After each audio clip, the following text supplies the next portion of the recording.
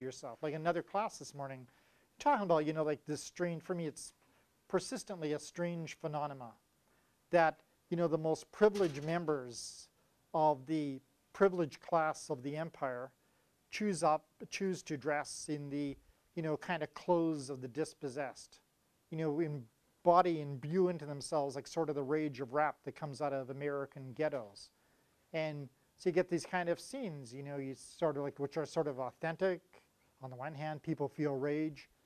And on the other hand, you say, well, still, it's the marketeers going around and saying, here's otherness, here's like a difference, and we'll sort of absorb this difference as kind of an exotic coating. We can, in fact, market that itself. What happens when contemporary capitalism doesn't simply do propaganda in the old way, but says, in fact, what we're going to do is we're going to like harvest the world for forms of gender difference and racial difference and difference of any sign at all, any forms of kind of exotic coding, which we can sort of market and sell itself. And what happens when we're like the subjects and sort of like, streaming within this kind of media network itself, and those become like satisfactory forms of identity to us, like sort of forms of a prosthetic identity. So Lisa Nakamura's article for me on identity tourism, this last article in the section of cyber colonization, one of the last articles, section of cyber colonization, really begins to put the question very seriously, have we all become identity tourists? Like as part of the culture of globalization, technological globalization within which we live, is part and parcel of this culture, sort of like, I don't know what it would be called, like sort of, that it's like a culture of phantom ghosts in some ways. It's a culture of like harvesting, taking onto ourselves as our own identity, a language of racial difference, a language of gender difference, a language of difference of all the signs, and that becomes our identity for a day, and then we pass on to something else. So Lisa Nakamura's article, when I read it, I sort of took it outside to, is interesting in and of its own right, and then I sort of took it out one step and said, well, have we all become identity tourists? What's the relationship of this article to our experience within the net itself? So that's, like Lisa Nakamura. And let's see if I find these. I just want to read one paragraph from what she's on page 718 of this text, where Lisa Nakamura says, she says right at the beginning of right at the end of the article, she says, because it's really like an article that just begins like so deceptive, eh? Because it begins like a specific discussion of a lambda mu. You're in a chat room. You're, there's no emphasis being placed on coding questions of race and coding questions of gender. And yet when you begin to code it yourself and you say, well, I'm not male and I'm not white, then you're sort of flamed because in fact, you're like a, like a movie plea within the chat room itself. But you then say, well, what's this mean in terms of if you in fact are like a member of a minority group, in fact your racial otherness itself. And you find in fact that your race and your gender is implicitly sort of screened out and disappeared in terms of the cyber codes that are being put down. And Lisa Nakamura then sort of builds on that at the end of the article. Then she asks, the fundamental question. She says, just on the about 5 or 6 lines down on page 718, she says, indeed, the cost of net access does contribute towards class divisions as well as racial ones. The vast majority of the Internet's users are white and middle class. One of the dangers of identity tourism is that it takes this restriction across the axis of race and class in the real world to an even more subtle and complex degree by reducing non-white identity positions to part of a costume or masquerade to be used by curious vacationers in cyberspace.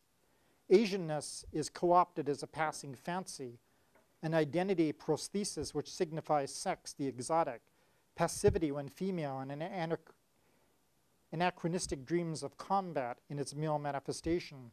Passing as samurai or geisha is diverting, reversible, and a privilege mainly used by white men. The paradigm of Asian passing masquerades in lambda mu itself works to suppress racial difference by setting the tone of discourse in racist contours, which inevitably discourage real-life Asian men and women from textual performances in that space, effectively driving the question of race underground. As a result, a default whiteness covers the entire social space of this lambda mu. Race is whited out in the name of cyber social hygiene. And then she turns this by saying The dream of a new technology has always contained within it the fear of total control and the accompanying loss of individual autonomy. Perhaps the best way to subvert the hegemony, the control of cyber-social hygiene, is to use its own metaphors against itself. Racial and racist discourse in the MOO is a unique product of a machine and an ideology. Looking at discourse about race in cyberspace as a computer bug or ghost in machine permits insight into the ways that it subverts that machine. A bug interrupts a program's regular commands and routines, causing it to behave unpredictably. Bugs are mistake or unexpected occurrences opposed to things that they are intentional. And then a few lines down. Discourse about race in cyberspace, for Lisa Nakamura's perspective, is conceptualized as a bug, something which an efficient computer user would eradicate since it contaminates their work play. And then she ends the article by saying, well, race matters, bodies matter. Player scripts which eschew repressive versions of the Oriental in favor of critical rearticulations and recombinations of race, gender, and class, and which also call the fixity of these categories into question, have the power to turn the theatricality characteristic of MOO space into a truly innovative form of play rather than a tired reiteration. So Lisa Nakamura on the question of racial coding, not to ask the question simply, does technology have a sex, but does technology have a race? And she answers, yes, it does have a race. It has a race because it's related to questions of power, and the race that it has is whiteness. And so she says, well, why not, in fact, turn the question of the whiteness of race on its own head? Why not do something theatrical? Why not begin to privilege questions of race? Why not begin to privilege questions of gender? Why not, in fact, take what is assumed to be impolite to talk about, which is the actual context out of which a real body begins to speak, and begin, in fact, to play that within the space itself? What I would say that she does is she really hacks the question of race just as much as other articles that we've examined begin to hack the question of gender. They really don't operate in terms of, the critical question they ask of technology is that they're not trying to operate outside the language of technology, they're trying to operate within its space itself and begin to sort of, introduce, disturbances and dirt and kind of interruptions and things which can't be explained into this space that really wants to be as hygienic as possible.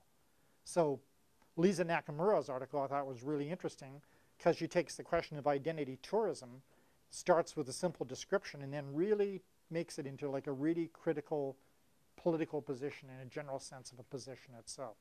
So it's identity tourism. So Lisa Nakamura. Do you have any questions on Lisa Nakamura? Do you follow that? Yeah. Okay, so if I haven't explained it well, I apologize. But I just, for myself, that article really was important because I thought, well, remember before we talked about, the article on, prosthetic identity and prosthetic memories. Well, when I read Lisa Nakamura's article, I thought, well, that's really the same. It's almost as if when you go into the net, you also can have like a prosthetic gender. You can have a prosthetic race. And the good thing about having a prosthetic race, from the point of view if you have like particularly white maleness on the net, poor white males, is in fact it's in the form of the exotic. You can take them on and then you can just sort of, do a click and they go off and you fall back into your real life position itself. And Lisa Nakamura, I thought, put a very good point. She says, well, what in fact if you can't take off your race? What if you can't, in fact, simply step out of your gender? What's the actual question in relationship of questions of race and gender and class position to net technology, to the technological scene within which we live? What is the real meaning of globalization?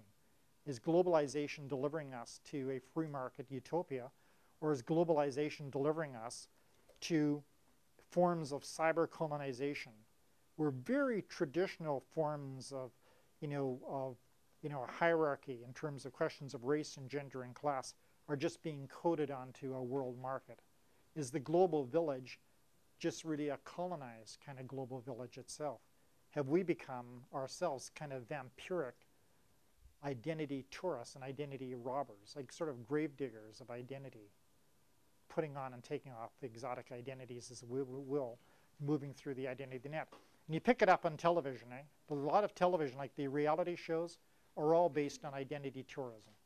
Like these idiot shows, like Survivor, I mean, like, not these wonderful shows, Survivor, you know, all of them. Like these shows where you get guys and women going down to like the Australian outback and being like Aboriginal for a day or for a week or something like this. And these, you know, horrible things they do, like eating bugs and stuff like this, the suffering and, you know, the trials of pain that they have to go through and things like this. And then, you know, the contest is decided, kind of bored listeners or bored viewers are sort of watching back, sort of interested or not interested, and then they're out of there. And then everything follows. And that's Lisa Nakamura's point. She's really asking the point, to what extent, in terms of total immersion within media culture, is our subject position identity tourists? To what extent have we become almost vampiric? You know, vampiric in terms of taking like soul possession and body possession of exotic otherness itself. And that becomes like really part of like our nature in some kind of ways, you know, part of the nature of a consumer. So that's Lisa Nakamura's article. Now, do you want to talk about paintings? Fiber bodies, and I just wanted to begin with this piece that we published today by Dion Dennis, because we began the class by talking of, you know, really the kind of drift of bodies in identity tourism, and what's meant by identity tourism itself. And what does it mean when in fact we sort of live within, swim within a sea of images. And you know, we see like a film like After Darwin, and After Darwin talks about the sort of radical shift of the body and what happens of the body itself. And I thought, well, and this piece from Dion Dennis came in and writing out of Texas and says this: they first appeared in the summer of 2002. Driving across the major interstate highways in San Antonio, large white billboards emerged. With a few words and evocative graphics, they sell simple pro-social virtues. For example, one such billboard is composed of two elements: the visual elements, the evocative depiction of a young blonde white girl of 5 or 6. Her arms, head, and eyes are extended upwards as if she's ready to take flight from her father's shoulders. At the top of the photo, extended from her right hand, colorful and vibrant as it descends above a dark sea of brown heads, is a vivid and bright American flag. The second text, the second element, the text is to the right of the picture. It proclaims, "What makes us great? Unity, pass it on." Below this is the foundation for a better life. Across from the University of Texas at San Antonio, another of the foundation's billboards in the same format delivers a message that I found foreboding.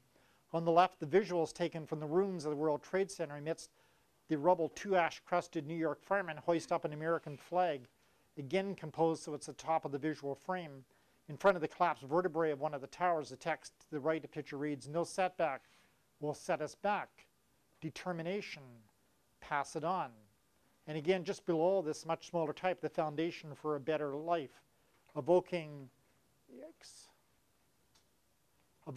the urban devastation of Hiroshima and Nagasaki and the flag raising at Iwo Jima. The terroristic tragedy, the WTC was deployed in imagery well suited to prepare a population for an imminent campaign of total war. These are just, on just this last paragraph, these are just a small sample of an ongoing and prominent multimedia campaign, almost entirely ignored by the media. 10,000 of these billboards, bus placards, and signs, all evocatively depicting simple virtues such as courage and perseverance, have been planted across the major highways and thoroughfares of the U.S. in 2002. The reach of the foundation's ads is impressive. On their homepage is this claim, that they're being seen 2 million times per day on 7 networks and over 900 radio TV stations. They're also being shown in the United Artists Regal and Edwards movie theaters, totaling over 6,000 screens. Pass it on.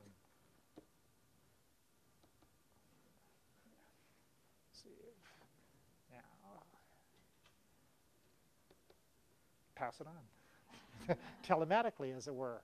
What makes us great? Pass it on. What makes us great? Is that a rhetorical question? No. It's kind of hypocritical for Americans to say what makes us great when you have a movie like Bowling for Columbine coming out saying just exactly what's wrong with them after all. Bowling for Columbine? Mm-hmm. Yeah. No, that's very true. That's really true. But the Bowling from Columbine also is another thesis that what makes America great is exactly what the filmmaker would in fact perhaps find wrong, and that is regenerative violence.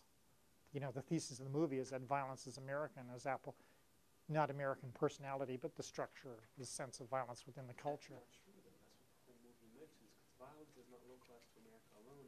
There's violence in every single country. In fact, violence will be more prevalent in Europe because they have a longer history of it.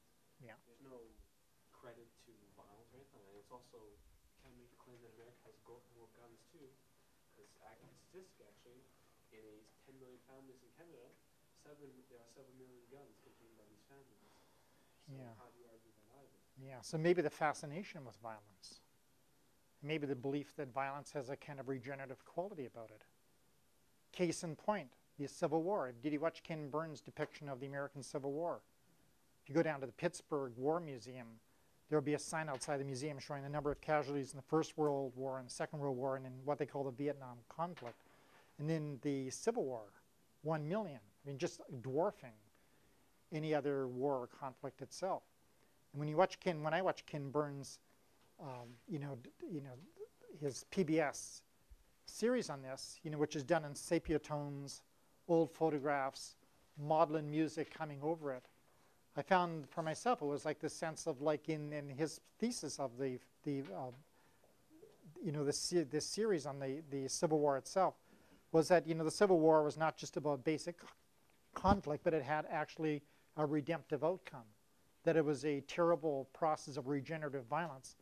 But the outcome of the process of regenerative violence, in fact, was a transfiguration of the possibility of the nation, one union under God, sepia tones, taking both the animating spirit of the South and sort of the techno spirit of the North and beginning to fuse the two. So maybe what separates, in this sense, the American makes a difference and makes it really receptive to the language of technology is really the American as a society, the receptivity to making and remaking yourself, to making and remaking the culture, to taking the differences of the culture and beginning to fuse them together and to bind them together itself. Or maybe it's something else. Maybe, in fact, it's Dion Dennis argues in this. He says, really, the way in which propaganda operates today is in the language of the invocation of simple virtues, the invocation of, identity tourism, white girl, 5 or 6, American flag in her hand, all the dominant icons in the hand itself.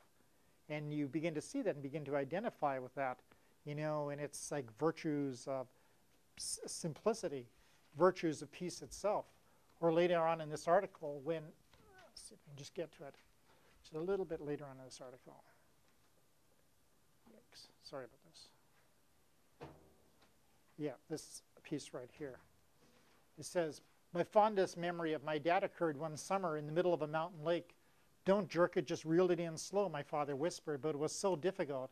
I hated to wait for anything. I usually took forever to decide what I really wanted. But once I decided I wanted it right now, and right now I wanted to catch a fish. My father seemed to sense my impatience. Quote, the big ones didn't get that way by snapping the first thing to hit the water, he said quietly. You'll soon find that anything big and worthwhile usually takes a lot of time. Then with a smile I'll never forget, he added, after all, I've already spent 12 years on you. The values we live by are worth more when we pass them on, pass it on. Determination, courage. And the article then goes on to say, well, what is the nature of the contemporary mediascape within which we live?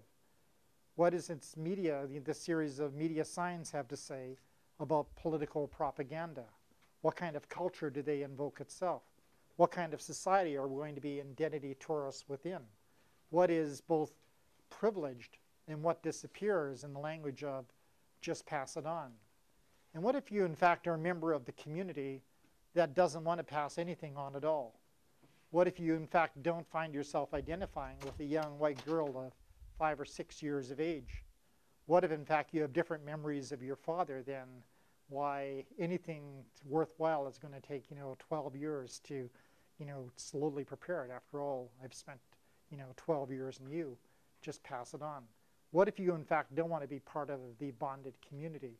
What if you find yourself sort of other to the community itself? So this article I just found really courageously written. coming out of the middle of Texas and really just looking at this media campaign, which goes like sort of like under the radar, goes on billboards, not taken as overtly political. How can you be critical of it? It's talking of the simple virtues itself. The article then goes on to say, well, maybe in this, if we just, Dion Dennis and his perspective, begin to think about it, maybe it has to say about the kind of bodies that we have become, like cyber bodies that we have become. And maybe its analysis of it will have something to say about the way in which propaganda works today.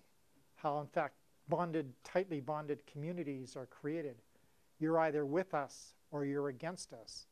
You're either with us and you will pass it on, these simple social virtues repeated in kind of like Roland Barthes says, like a repetition machine over and over again. Or in fact, if you don't want to pass it on, well, I guess you're against us. You're against the community itself. And what happens when the language of propaganda doesn't talk to us in the language of simply politicians giving us lessons, but speaks to us in the language which we want to accept, which we want to be sort of bonded with. So what is the nature of these cyber bodies within which we appear all the time?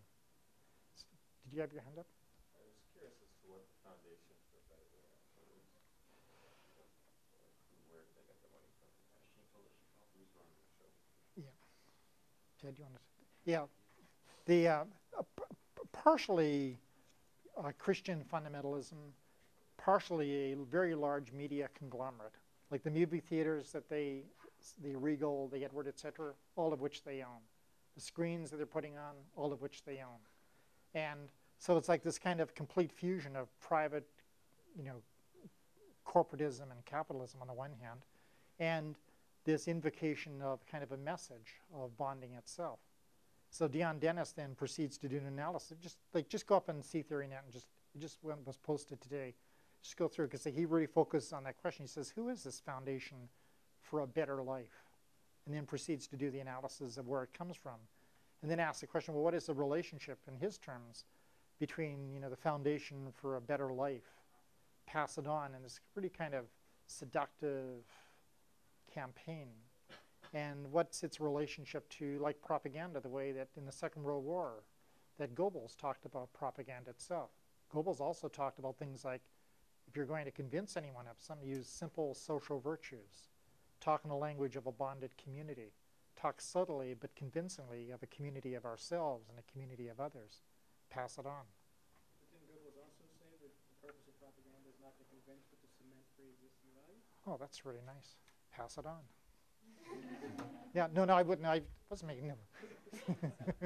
Yeah, no, it's really good. And the cement of the social values is the desire is in America, and Dion Dennis speaking as an American and trying to reflect on his culture in a really troubled time, says in fact that America, and this writing and other writings talks about America as a community that's very receptive to this, because America is a community in which you come and you make and remake your identity to be part of the American dream, to be part of the American community itself.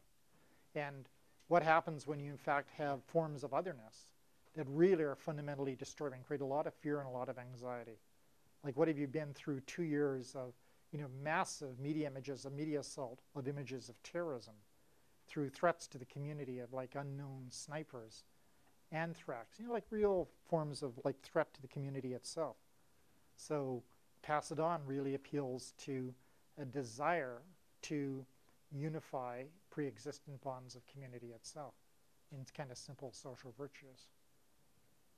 So really, yes, I'm sorry. De-wired. No, very much wired. And actually, I'm signed up at with a bunch of alternative news sources that I get in my email. And of course, for the past weeks, they've been all about the vote and like, don't vote for the Republicans, and this is why you should vote for the Republicans. And so obviously, they're going against all the other media that's trying to get people to vote for the Republicans. And what they're trying to do to make people feel better is they keep repeating in every email message I get something in the message: you are a patriotic American, you do love your country, but being a patriotic American and loving your country doesn't mean you have to vote for the Republicans. And they're really trying to say that you are still part of the group, even if you're outside of most of the group things. And so it was really interesting to hear you saying that there is this, like what happens when you're outside, because they're trying to get people who are outside to feel like they're inside. Yeah. No, that's a really, and I think that that's really key, actually. And I think that that's, in fact, psychologically what this kind of campaign, it's a campaign which really is political, but operates in like a libidinal language, a language of desire and a language of, I desire to belong. I don't want to be against. I desire to belong itself. And simple social virtues. I mean, that's really interesting. And so it's really interesting that even from critical standpoints, the dominant value is to belong to the group. And the most terrible thing would be is if you're exiled from the group, you find yourself sort of ostracized from the group. Like, I mean, this campaign, after all, political campaign, and so I'm not saying this in any partisan way, hopefully, the political campaign, though, was very skillfully orchestrated to identify who belonged to the group and who was outside the group. Like that senator from Georgia, did he follow the campaign? Have you followed the campaign, the midterm elections for yesterday? You're too busy writing your papers and stuff like this. Well, the campaign in Georgia was really interesting because here's a guy, a Democratic senator running. His name is Cleland, if I get the name correct. And he's a Vietnam War vet. He lost limbs in Vietnam, so he comes back, you know, amputated. He, when others, you know, either through principle, you know, came to Canada and didn't go to war, or simply avoided the draft, like most of political leadership in the United States, it seems, like most of the elite. He, in fact, served his time, went to war, lost his limbs. So in the true blue kind of fashion, he's a patriot. He was then in Clinton's cabinet, I believe, as a vet, you know, minister, whatever, the foreign affairs or whatnot. So he goes back and he becomes the senator in Georgia. It looked like he was going to coast to an easy re-election until D-Day, which is to say in the Senate when he was one of the few senators who did not vote for the United States to go to war, to give a check for the United States to declare war when it wanted to on Iraq itself, one of the few dissenting senators. He, in fact, was outside the group. Well, as soon as he did that, his opponent in Georgia then just clanged up and began to climb in the polls rapidly and then defeated him yesterday on the grounds was that he's not a true American patriot. His opponent is a person who avoided the draft and has no military service, you know, which in American rhetoric, you know, counts for something, but I think now it's sort of been flipped itself. And I would say that that's part of the, you know, the political language of the society that in fact is, you know, really groupal in character. And ad campaigns like this then are really important because they identify in some ways who belongs to the group and what kind of media images belong to the group itself. So let me go on with cyber bodies. You want to use these two examples of Lisa Nakamura on identity tourism. You know, it's like cyber bodies and what are points of resistance in questions of gender and race. And this work from Dion Dennis in, you know, priming the pump towards a post-ethnic, post-racial fascism, which presents also cyber bodies. And the cyber bodies, it doesn't present, you know, like a young African-American 5 or 6-year-old. Very consciously presents a young, white, female 5 or 6-year-old, you know, holding the American flag itself. And the section that we're going to deal with, you know, in cyber bodies, this next section of the book itself, you know, really has images like these in mind, and really wants to talk about, you know, the fact that, you know, if you live in contemporary culture, that we live sort of like in this kind of like very unique historical period, which is sort of like live in at least 2 different sorts of bodies all the time. You have like a physical body, you're coded by race, you're coded by gender, coded by class, you know, like all the codings occur. And at the same time, we're all sort of at the same time living within like a, you know, like an electronic sea of images. You know, identity tourists, like Lisa Nakamura wants to write about, or Dion Dennis, who's living down in Texas, teaching at like a systems operator at some college, you know, he's like a nomadic teacher, who's also living within a sea of electronic images itself. And, you know, in this section, you'll have writers like Alaire Carey or Roseanne Stone, Sandy Stone, a performance artist, you know, saying, will the real body please stand up? You know, at what point, in fact, are we affected by like the real context within which our bodies, you know, pass through life? And at what point are we sort of like subsumed within like electronic culture? Will the real body stand up? And the opening, you know, the context out of which these articles come on cyber bodies is this notion that in the end of the 20th and the 21st century is like an accelerating pace, like something really fundamental is happening to the body itself. And to speak of a cyber body is not like to speak of an abstract exercise, but to speak of something really fundamental. Like in this class, we saw the film After Darwin, right? And After Darwin, I thought was really interesting for any number of reasons. But one reason was that it really signaled at many levels of discussion and the kind of apprehension and anxieties in the film that something really radical is happening to the human body itself. Like when you can speak about cloning and genetic engineering and amniocentesis and like technological intrusions into the body itself and the image of the body, then in fact you're talking to the body, which is undergoing really a radical shift. And that film and the articles that we've been dealing with, and the articles that certainly are going to deal in this section on cyber bodies, are going to say that, like from an engineering point of view and from a genetic engineering point of view and from the point of view of the electronic images which sort of just stream through the culture and we find ourselves sort of, whether we like it or not, sort of navigating through, physically it's happening. The electronic world is like really changed and sort of like time shifted us or speed shifted us into another space itself. And all these articles then ask the really fundamental question from different points of view that this might have happened from a technological point of view, but are we emotionally prepared for this change? Are we intellectually prepared for this change, or are we ethically prepared for the change? And it sort of goes back to, to the writings of like a lot of earlier theorists, beginning with Marshall McLuhan and others, who really just said, like writing in the middle of the 20th century, that something really fundamental is happening to the body itself, saying that in evolutionary terms we've had 35,000 years of recorded history, and during that time we've gone from just massively from one cultural envelope to another. We lit up the skies with speech, ended isolation, moved to phonetic writing, to the phonetic alphabet, moved to silent reading, and then someone like Marshall McLuhan then stops and says, well, the act of silent reading in itself is really important, because in the act of silent reading, suddenly, like the community of oral culture suddenly ends, and we sort of go private within ourselves. And only in the last 100 years or so, at this kind of absolutely accelerating pace, do we suddenly do like a big evolutionary shift to electronic culture.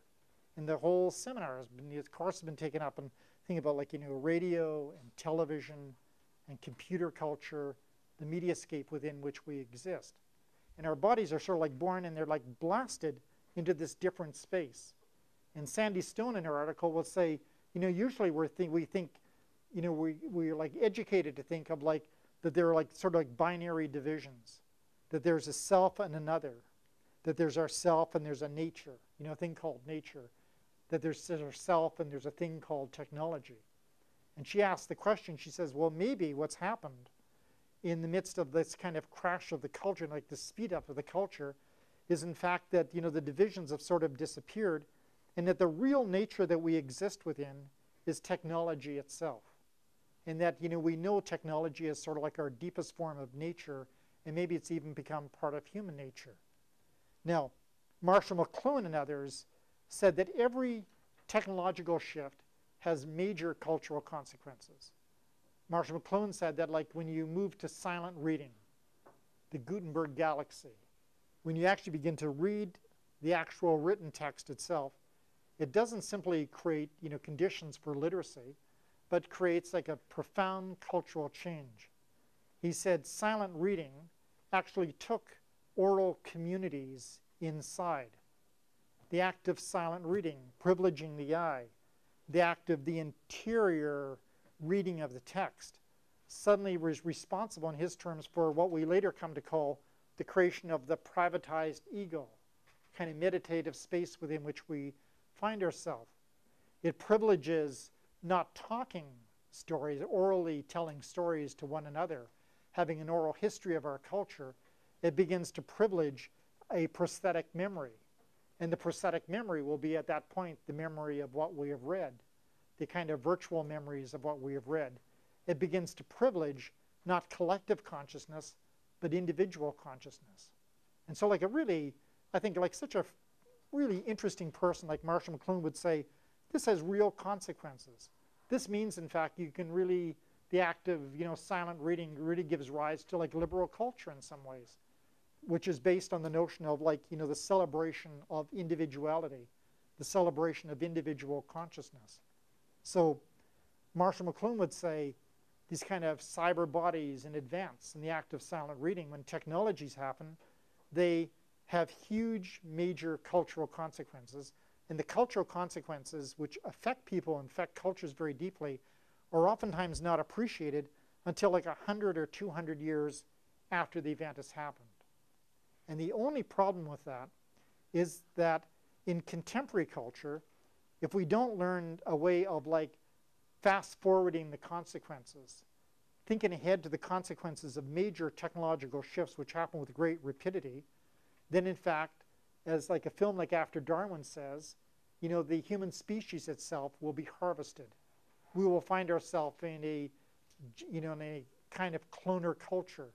And major questions which really just beg ethical discussion will already sort of be codified in practice. The technology imposes its consequences, and we need to find a way of like sort of fast forwarding or speeding up in some ways, like awareness of the consequences itself. So with electronic technologies, what someone like Marshall McLuhan warned us against in terms of the act of reading becomes much more fundamental. Because Marshall McLuhan says with electronic technologies like radio and television and cinema, we suddenly jump out of the private imagination into a collective trance, And there's a really good French writer, his name is Paul Virilio. And Paul Virilio, in this book that I think is a fantastically important book called War and Cinema, said that cinema, with its emphasis on light, with its emphasis on moving illuminated images, retrieves actually something that's not new. It actually retrieves something that's very ancient. It brings back the sun cult of the ancient Egyptians. It brings back the sun cult of the ancient Egyptians. Except this time, rather than simply celebrating passively the sun cult of the Asian Egyptians, instead of simply being passive spectators to a culture which is suddenly lit up, our position is really different. Suddenly the world is lit up literally with dynamic images. Pass it on. Be an identity tourist. We find ourselves actually swimming in an electronic sea of images moving at the speed of light. We find ourselves swimming in an electronic sea of images moving at the speed of light. That the sun doesn't remain outside of ourselves, but kind of collective trance in sort of like the headlights of a culture, which gives us like the light of a sun moving at the speed of light, suddenly becomes the context, the milieu, the environment within which we are like sort of embraced. And the question that every one of these authors in this section on cyber bodies talks about in one way or another, Deborah Lufton and Ann Balsamo and Ella Carey or Sandy Stone, the question that they ask, and I think the reason for their writing the article is to ask something very simple. If you find yourself within a sea of electronic images moving at the speed of light, and if those images are moving with like such unpredictable consequences that they have actually already altered our sense of time, so that we just laconically can say this is real time, by which we mean is it net time, or is it kind of real globalized space, by which we mean we can be conscious globally of a whole variety of things happening which we don't physically see, but we become aware of things, that space itself becomes immediate and simultaneous, and everybody's mind almost becomes like a global United Nations in some ways. The question they ask is a very simple one. They say, well, whose imagination can keep up with this? And how much stress does this put on the body? Who can reflect actually on the impact of electronic culture when we are not either, we're not like inheritors of electronic culture that came before, but we're actually riding at the tip of the electronic storm. When you're like sitting in a class in media, technology, and politics, and someone posts an article today, writing today, like out of Texas, and says that these billboards, 10,000 of them are like on the highways of America. Pass it on. And he's not doing a historical analysis of this. He's asking as like a critical and anguished American citizen, what does it mean in terms of my understanding of politics and of reflection and imagination? What does this slogan, which I find vaguely foreboding, what does it mean, pass it on? What does it mean when 9/11 is like recuperated by the culture, and the scenes which are valorized are scenes of like, the devastation of Hiroshima and Nagasaki, but all sort of valorized by the firemen who are posed, craftily posed, holding the flag as an instant kind of ideological invocation of that other famous posed photograph, the holding of the Marines who were holding the flag over Iwo Jima, which of course was a staged communication. What does it mean to be a cyber body living in a culture of what the French thinker Jean Baudrillard said is a culture which is all about staged communications? What happens when we have to think not retrospectively our culture, and we don't even have the time to think prospectively or projectively about what's going to happen in the future, but when we are literally in our own bodies are the tip of the electronic storm itself? What happens when through the net and through the mediascape that our bodies have been opened up, have literally been opened up, and that we are always available for communication? We are always in one way or another online when we become cyber bodies. And what happens when, just when we think we're beginning to think through the consequences of an electronic culture and sort of, can figure out what's happening with the internet and can think about real time versus like a time of duration and think about real space and, questions with cyber gender and cyber sexuality, and instantly the whole discourse gets shifted.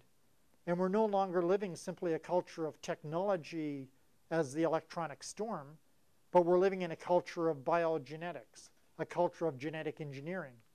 And finally, the meaning of being wired is combined with something else, the possibilities of being cloned, the possibilities, in fact, of the fabrication of artificial species, the fabrication of artificial parts of the human body itself. And then you find yourself saying, well, what is an ethical position in this? And you want to be critical, but then you say, well, on the other hand, if you have a failing heart, or you're a bad spleen, or you have a bad back or something of the sort, well, who wouldn't want to have new forms of therapeutic medicine which use, medically the benefits of molecular engineering itself? And you then begin to read the ads of, the wonderful benefits that will come from genetic engineering and from molecular biology applied to medicine itself. But all at the same time, where you're hearing this kind of language, ideological language of facilitation, welcoming us to a world of genetic engineering and molecular biology, images from the electronic storm pass through your head. Those kind of haunting images of redesigning the body, of growing headless bodies to harvest organs. Those pig farms, just ready to be put into existence, where tens of thousands of animals will be grown for the harvesting of very specialized organs from their bodies itself. Stories of scientists who, without like even a murmur of discontent or without any notion that there might be something ethically wrong with this, can think of these laboratory mice and say laconically, why, I proved my experiment at the moment of birth. The same day they were born, I slit 400 open of them. I performed experiments which made them experience pain, and then I waited to see what the reactions to the pain were. And in, at least for myself, when I say that, I say, well, I hear of these experiments on animals, and I know of the experiments on plants, but is it possible that what the writers in this section in cyber bodies are concerned about is that maybe we ourselves have become subjects of the experiment, sort of unknowing subjects of the experiment which is going on?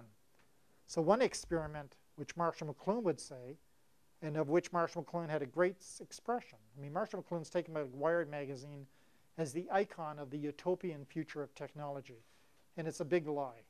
Just go read Marshall McLuhan, this Catholic thinker, deeply, deeply pessimistic thinker, like just despairingly pessimistic about technology. And McLuhan said, what are you to say to people when they insist in sticking their heads in the invisible buzz teeth of the buzzsaw of technology and calling the whole thing freedom and yelling for more? He says what happens in technology is always medical. Technology always performs surgery on the human species. It performs violent surgery on the human species. And Marshall McLuhan, thinking about that, then said, but yet we are receptive to the language of technology. And we're receptive to the language of technology because, for better or for worse, an indispensable part of our identity is technology. We are technological beings.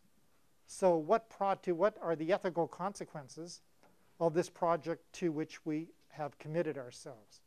And then Marshall McLuhan said, well, if we can't get out of it, then at least through the act of thinking and the act of reflecting, the act of doing art, the act of writing essays, we can at least begin to throw lifelines to those who come after us. If we are trapped in what he called the technological maelstrom, the technological electronic storm, then at least we can find, throw lifelines in the forms of books and essays and aphorisms and collective reflections to those who come after it ourselves. And I would say, in reading this section on cyber bodies, that these writers, in fact, are asking an even more urgent question, because they're dealing with a much more, in McLuhan's sense, intensified experiment. Like Sandy Stone's article, will the real body please stand up? At least McLuhan had a sense of what his body was. But Sandy Stone's saying, well, what is the real body? What does it mean when we occupy many spaces at the same time? When part of our body is physical, and part of our body is electronic, and part of our body is being part of like a data network, like if you use an ATM banking machine, you're part of an electronic database itself. Is that data archive not also part of your experience? And what happens also about those prosthetic memories, and what happens to prosthetic identity itself? What do we mean by the fundamental question, what is the body today, and what is the cyber body? So this section on cyber bodies, part 6, really puts this question. Did you have your hand up? No, okay. And with not a bit of exaggeration, the editors, David Bell, introduced this book. I think he says in the introduction to this section, I quote, if bodies are conceived as flesh and humanoid bodies, then to what extent is that body changed, transformed, mutated, or disembodied through connections across cyberspace? And for myself, that's a really, really profound question to put, but I would say that it's also like an innocent question. Because I would say that, there's kind of two mutations which are happening now.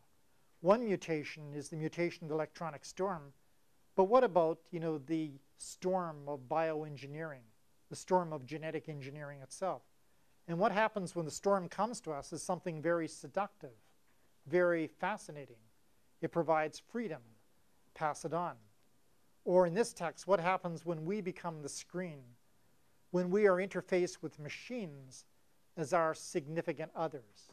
What if we don't have just this relationship to technology and machines as like another, but in fact machines become our significant others?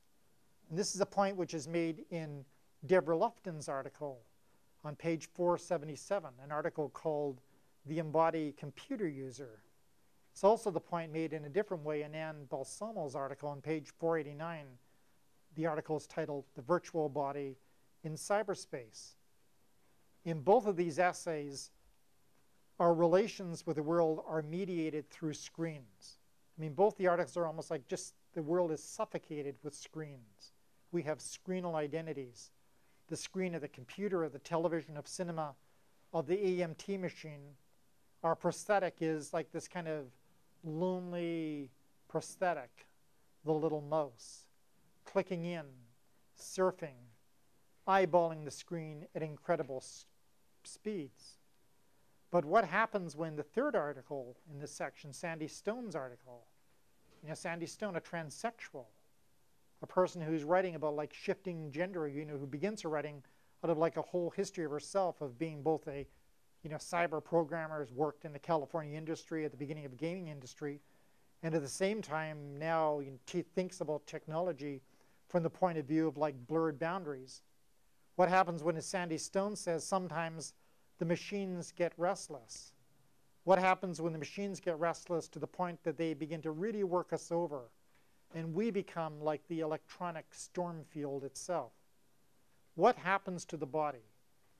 Now, just going back in history a little bit to Marshall McLuhan, McLuhan said, if technologies are always medical, that they do surgical construction and reconstruction on us, they always hit us like a big buzzsaw, and they're always chopping something. We don't even, we just call it like freedom or facilitation or, getting better networked.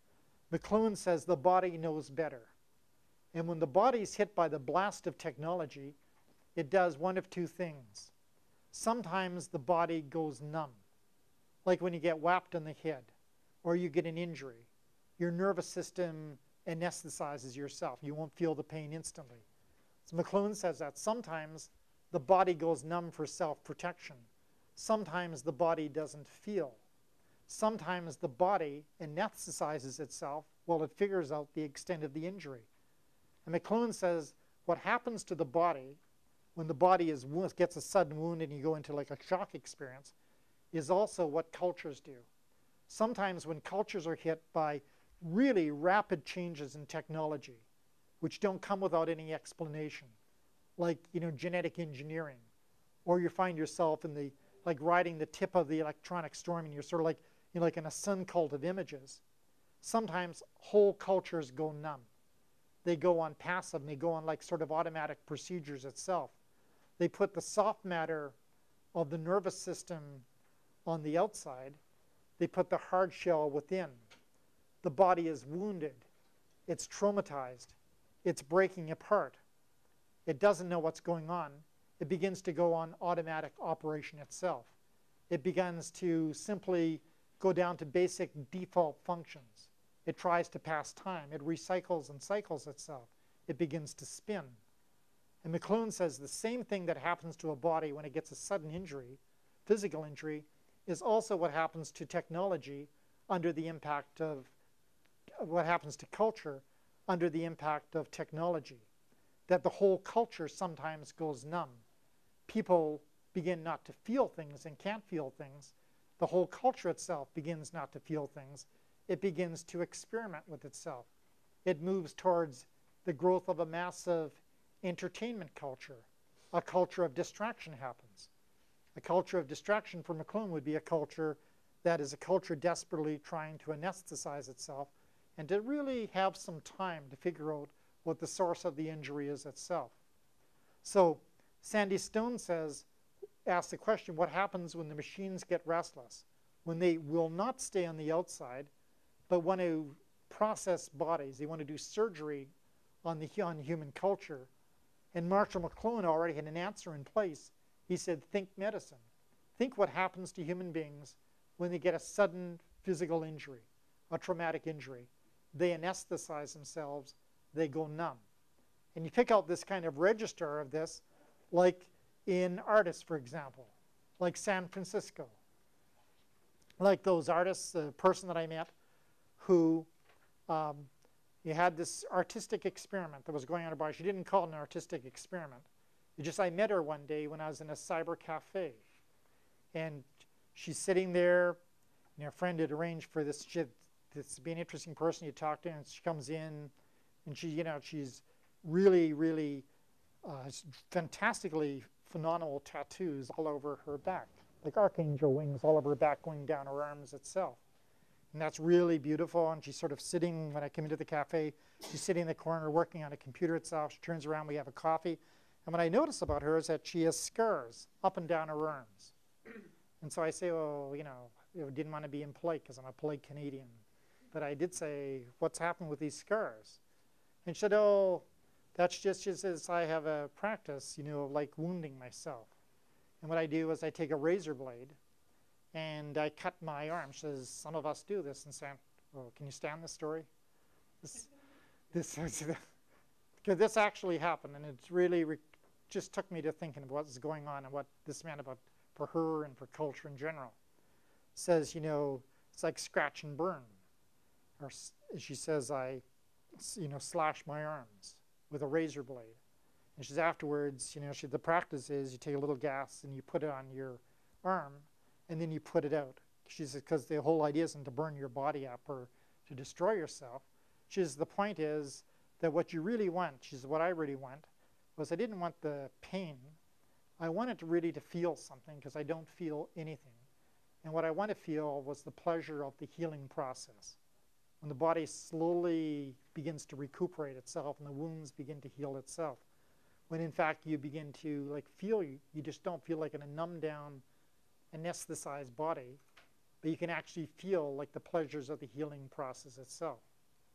And when she said that to me, I thought, well, here I'm sitting in the middle of Cyber City, in the middle of the tech boom in San Francisco.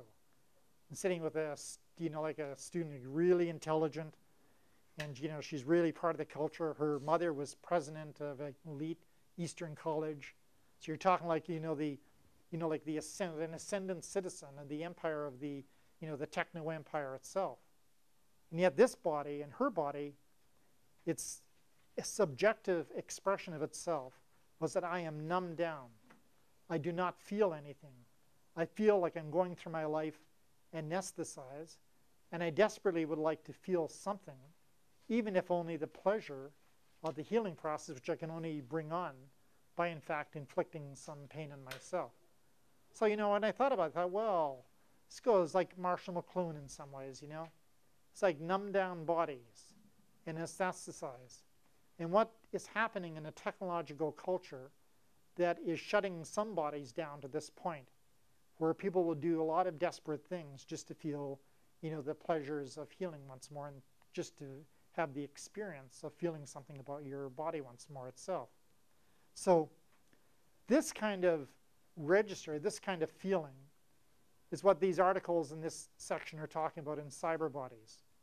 That they're beginning to say, what happens when the body begins to experiment with itself? What happens when the body begins to abuse itself, begins to run on automatic? What happens when the body begins to, just one sec, when the body begins to view itself, not just in terms of how you view the world through your own eyesight, but what happens when a normal part of living like in a video surveillance culture, and just a media culture in the sun cult of images, is when you get very used to looking at your body from the outside, saying what kind of gestures do I have, what kind of bodily, what kind of, impression am I making? Putting on your like screensaver face or your like career get a job kind of face, and saying here's the kind of the expressions that I have to come out with if I'm going to get the job, and you're simultaneously seeing yourself both in terms of how you see the world, but also thinking of how significant others are seeing you and judging you. And you begin to think of that sort of, that becomes like sort of second nature itself. What happens when we no longer have simply a body, but we have a network disguised as a body? When we really begin to merge with streams of network and streams of data itself. And the articles in this section in cyber bodies want to ask that basic psychological question, because their point of view is that our relationship to technology is not simply utilitarian, and it's not just disembodied, but in fact that we are emotionally invested in technology. Like there's a great writer at MIT, I think, Sherry Turkle. And Sherry Turkle says, that when we live in what she calls screen culture, that the characteristic of screen culture from an early age is that we have deep emotional investments in technologies of all sorts. And that emotional investment of technology also plays back within our body itself. So like in these articles, Deborah Lufton will say, for example, think in your own experience. Like when the network is slow, there's a feeling of frustration. Maybe your experience is different than mine. Like you're using like VAX2, this dead system at Concordia, and just you sit there for 5 minutes and say, I think something should be happening, and nothing's happening. You feel a tiny little vexation and frustration. Or there's nothing on TV, boredom ensues. Or a computer crashes and you get sort of anxious, particularly if you're finishing a term paper and you haven't done saving at proper intervals. Or something happens to your network connection and you feel sort of disconnected itself. And Deborah Lufton wants to say, well, networks are like that, and bodies and networks are like that. The networks also, just like us, they get viruses. They grow ill. They spread plagues. The networks come alive. Something is happening in the networks itself And the easy relationship between the body and the technology is not so easy just to keep separate any longer. They become intermingled, and they become intermingled really at the level also of emotion. We have identities invested in networks. Yes, I'm sorry.